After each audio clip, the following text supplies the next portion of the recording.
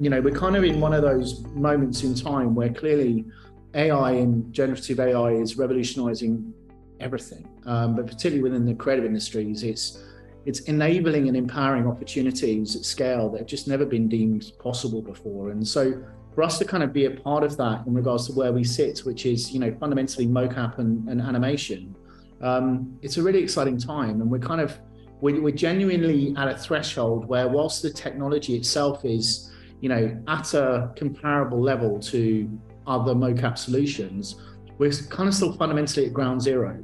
So, the tech with where we are right now has exponential room for improvement. It really is kind of a baby technology. And that's the amazing thing about AI. So yeah, it's exciting times for us. For me, I've kind of selfishly felt like, I did kind of grow up in the perfect time for contrast between pre-internet and mobile phones and, everything else. And then also 2011 neural networks kicking in and AI becoming a very revolutionary thing, especially in the last 3 years. For you, how do you feel about that? Just because, again, I think it is such an exciting time. And I think that most people aren't fanatics about it. They're not really keeping their finger on the pulse, but they're all very intrigued. And the fact that it is kind of capturing mainstream people and their attention is one thing. But, in general, just being able to kind of keep their finger on the pulse in terms of what's coming down the pipe. There's so many innovations every single day. So, I mean, for you, what's that been like to observe, looking at all the tech that's innovating every day and the tech that you guys are developing as well?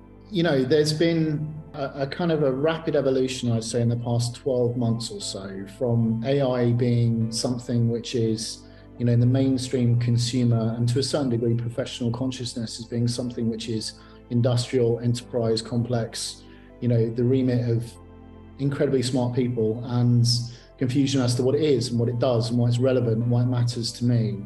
And I think it's remarkable in the past 12 months, actually, how, so many incredible tools have come out that harness the power of AI that really are familiar and understandable and enabling.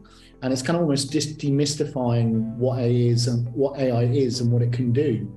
And so I think that kind of emergence into the mainstream consumer consciousness of AI being something that, is kind of this creative enablement tool and something that can be translated into something that really makes sense to me as an individual, whether I'm a consumer or a professional.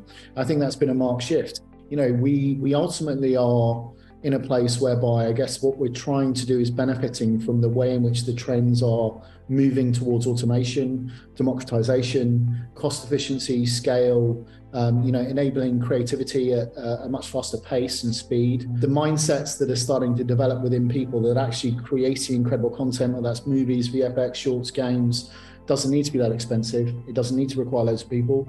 It doesn't need to require massive amounts of expertise or historic background. And it can be, it can be created and generated using the right types of AI tools. And, as I say, for us, we're wholly embracive of kind of everything that's happening in relation to, generative AI and particularly with the creative opportunity that it's opening up, because, we're kind of very lasered in when it comes to AI, focusing on movement and motion data. And so, we're still in a point right now where people engaging with Move have got to have a level of technical capability, whether that comes to Omniverse or Unreal or Unity or, some kind of VFX understanding. But what's rapidly starting to transpire now is that with the types of tools that are emerging, you won't necessarily have to have that expertise in game engine technology to use the motion in a way that you can create something.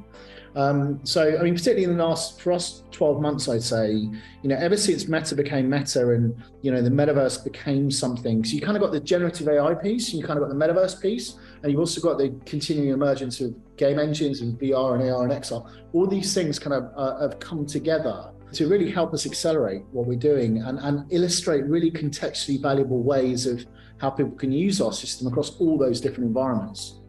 There's no doubt that AI is kind of, transforming, coming back to what we were talking about right at the outset, it's transforming everything. I can foresee a time within a decade where, optical systems and to a certain degree inertial systems are going to be rendered redundant by AI. And that is largely because, whether it's us the ones that are delivering upon that or not, the growth and improvements of the AI itself and kind of AI just period generically across everything from Mid-Journey to ChatGPT, the improvements have exponential potential. Mm. So, you know, with where we are right now with the kind of core technology, that it is still kind of ground zero. It's like stage one. So, you know, we've got magnitudes of improvement in speed, in accuracy, in capability that we can achieve over the next 10 years. So, you know, who knows what will transpire, but ultimately, I think you'll start to see a huge amount more businesses and creators embracing, you know, AI tools for motion capture and animation over the next year, 2 years, 3 years, for sure. Is there any specific technology that you're excited about and keeping your eye on that's either available now or, you know, coming down the pipe?